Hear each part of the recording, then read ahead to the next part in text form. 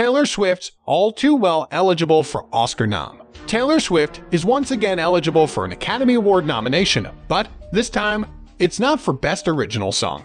The pop star's All Too Well, the short film, is eligible for consideration in the Best Live-Action Short category.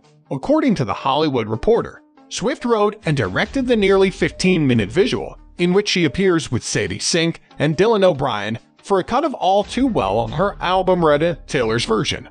The short film was screened for a week last November at a cinema in New York City, making it eligible for Oscar consideration. The Hollywood Reporter noted that Swift is working with the top consulting firm on a campaign to score a nomination. Swift was previously eligible for Oscar nods thanks to Beautiful Ghost, for 2019's Cats, I Don't Wanna Lie Forever, for 2017's 50 Shades Darker, Sweeter Than Fiction, for 2013's One Chance and Safe, and Sound for 2012's The Hunger Games. None of those songs are nominations, but this year, Swift is a Best Original Song contender for Carolina, which is featured in Where the Crawdads Sing. Swift has collected 11 Grammy Awards and an Emmy for Amex Unstaged.